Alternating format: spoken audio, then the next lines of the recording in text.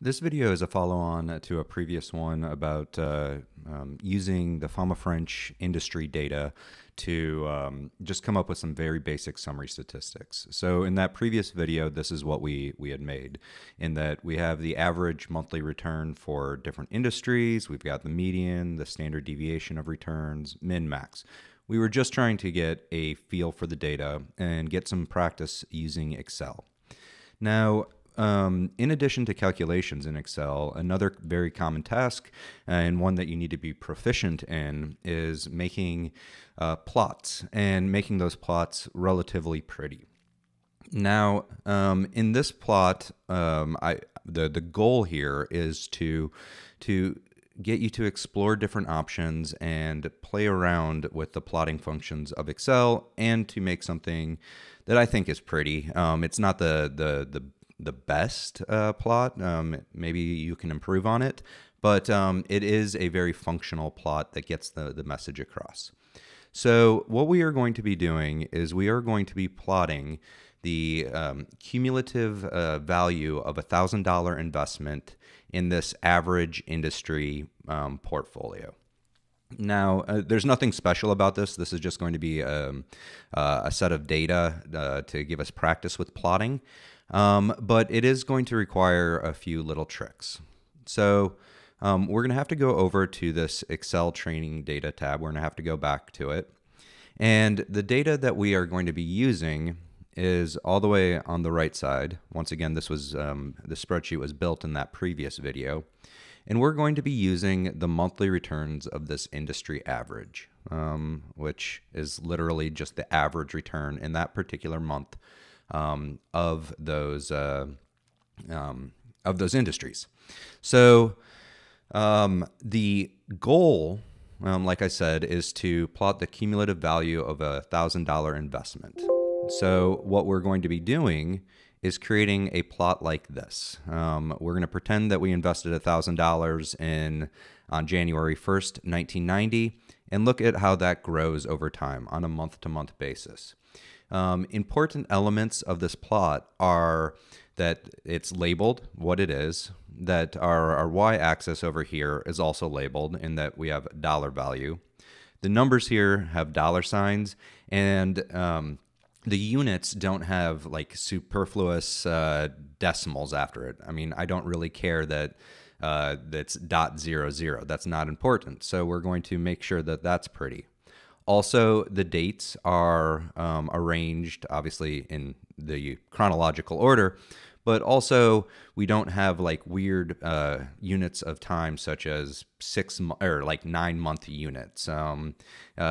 We've got them labeled on a annual basis as of January 1st of that year. So this is the end goal, and what we're going to need is the dollar value every particular month of a portfolio that invested $1,000 in this average industry portfolio. So the first thing we're going to need to do is to create a new spreadsheet, and we're going to just label this one the cumulative return data. Because that's what we're trying to do. Now, to keep things simple and to get around some complications that we're going to have to overcome, we're going to copy over the date, and then we're also going to copy over these average industry returns. Now, we're going to have to do this a little bit carefully, because if you remember, those average returns were a formula, and we don't want that formula to get all weird, so we just have to paste the values, which is under paste special. Okay, now that we have this, the raw data, let me just format it here just to keep things relatively pretty. We've got to overcome a problem. And that problem here is the date. The date is not very conducive to analysis. If you remember that the format of this date is year, year, year, month, month. So this date right here, that very first one is January of 1990. Now, we need to turn this into a proper date in Excel. And in particular, we're going to need to have the date of the end of the month of, in this particular case, January 1990. So the goal here is to have a column with the date of the end of the month. So what we'll hope to have here is January 31st, 1990. Now, I guess a silly way to do this would be to punch all the numbers in manually. But that gets kind of tedious if you're going to do it 351 times. And realistically, if you had daily return, or well, if you had a much longer time series, this would be kind of problematic. So there might be many ways around this problem, but I'm just going to show you one. So what we're going to do here is we're going to create a year column, a month column, and these are going to extract the year and the month of the date. So to do this, we're going to have to use a function called floor, which, as the description says, rounds a number down to the nearest integer or the nearest multiple of significance. So what we're going to do is we are going to divide this number by 100. And that is going to give us just the year. So we're dividing 199,001 by 100, and then it's rounding that down to the nearest integer. Now, we also need to get the month. And what we can do is we can take the date, which is just a number, and then subtract off the year times 100. And so now we have the month.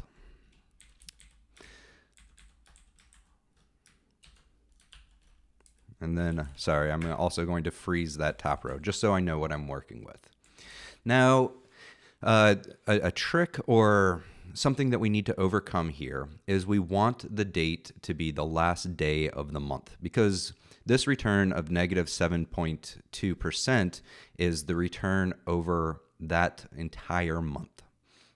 So to overcome this, we're going to create what I'm going to call the fake date. This is just a temporary column that that will allow us to do a trick here. So what we're going to do is we're going to use the date function, and then we are going to have the year, the month, and then the reason I'm calling this as a fake day is we're just going to say this is the date of the beginning of the month. This is the first day of the month. Now, every month, this is going to sound a little ridiculous, but every month has a first day, but not every month has the exact same last day. Some months have, 30 days, some have 31. February is always tricky. So we're just going to create this fake date at the beginning of every month. So once again, we copy this all the way down. And just as an FYI, if you're not overly familiar with Excel, when you get something like this of just the pound sign over and over again, it just means that things are not, or the column is not wide enough to display the data. Okay, so what we need to do now is we need to find out what the end of the month is for this month of January 1990. And conveniently, we can use a sort of an opaque formula in that we can go, actually, let me do this, days in month. So we're trying to find the days in the month. So there's two formulas that we're going to be using. There's this end of month function, which returns the serial number of the last day of the month before or after a specified number of months. We're also going to use the day function, which returns the day of the month, a number from 1 to 31. We're going to use these two together. So the formula that we're going to use is the day, and then we are going to say this end of a month, which is going to give us the last day of the month after a certain number of months. We're going to say, all right, what is the last day of the month after 0 months after January 1990? So we're saying, hey, we know this formula gives us the last day of the month for a certain number of months in the future from January 1990. Well, 0 months from January 1990 is January 1990. And actually, let me delete this day function just to show you what this gives you. So this gives you the last day of the month in Excel's internal numbering system. And I forget what the origin date in Excel for Word is, Excel for PC is, but this is just counting from some specified origin date, the number of days after that. This number isn't particularly useful. We want to turn this into a day. So this is where that day function comes in. And using this formula of day, end of a month, and just looking 0 months in advance, we can find out that there's 31 days in the month of January 1990. So we're going to drag that down. And as you can see, and this is what makes it really, really handy, is we have the exact last day of every month, and it automatically takes care of of February, whether you've got 30 days or 31 days. It's just very convenient. Okay, so now we need to put all of these together and come up with the real date, the actual date. So the date here is we're going to use that actual date function with the year, the month, and the day. And now we have the date of the last day of the month. Okay. Final step to putting together this cumulative return plot is to actually calculate the cumulative returns. So what is the dollar value of a certain investment starting at January 1st, 1990 through the end of the data series? So it's best practices to sort of create a separate cell with your initial investment, just in case you want to play around with it a bit later. So I'm going to go over here and say our initial investment is going to be $1,000. So let's suppose that we invested $1,000 in January 1st of 1990. At the end of the month, so on January 31st, 1990, we're going to have that $1,000 initial investment, and I'm going to lock this cell down. And that's going to have grown, or in this case, lost some value by 1 plus this negative 7.2%, but we need to turn that into a decimal. So we divide it by 100. And we're going to have found out that that initial $1,000 investment would have dropped in value to $928-ish. Okay, so let's make that a little bit prettier as a number, and that is our dollar value. Now, this second cell, we don't want to use that initial investment circle. We want to say, okay, at the end of January, we take this $927 and reinvest it over the month of February in 1990. So what we're going to do here is we're going to say, hey, from the previous month, we're going to invest that. And the return over this particular month is going to be 1 plus this 1.9% divided by 100, so we can have it in decimal form. And we're going to see that this $927.97 grew to $945. And that's because that overall portfolio grew 1.9%. So we're going to just drag this down at that point, and that's really convenient. And now let's make it a little bit prettier. I'm just copying and pasting the formats here. This, just overall, this paste special way of doing stuff, whether you're using formats, values, transposing, whatever, it's a super convenient way to work with your spreadsheet. Okay. So the end goal here is to create this cumulative return plot. We're going to be using these two columns, H and I.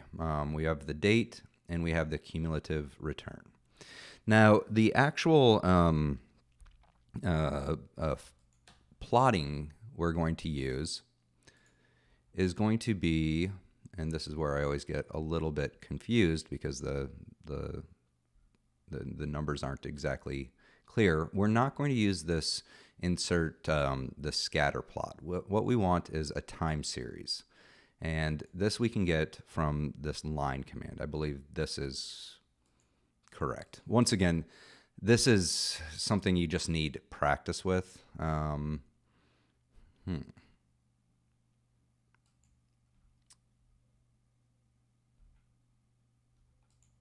I think last time I did recommended chart. Oh, actually, this is the easiest way.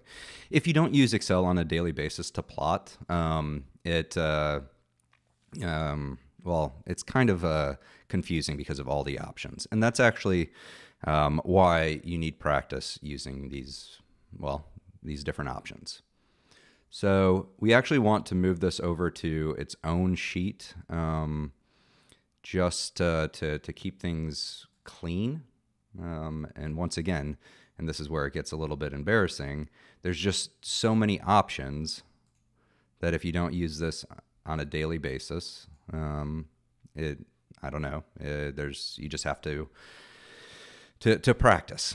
So this is the basic sheet, or the basic plot, but you can see that the labels over here are kind of messy with some extra decimal places. The dates down at the bottom, we've got January 1st, and then we've got, I guess that would be September 1st, and then May 1st, and then January 1st. So it's just weird units. We don't have a good title here. We don't have our y-axis labeled. But this is a good jumping off point to fix that.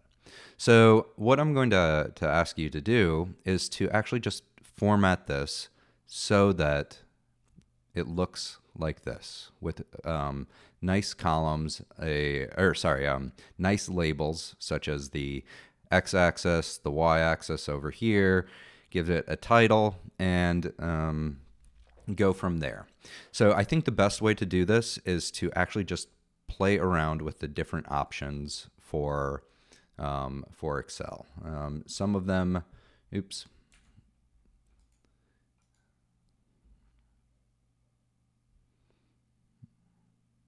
And once again, this is where things you need practice.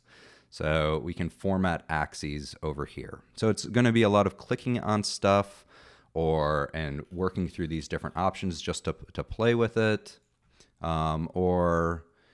If we go over to design, we can add a chart element such as an axis title, or, well, whatever we want. So your job now is to make this plot look like this plot. It shouldn't be that difficult, but it will give you good practice.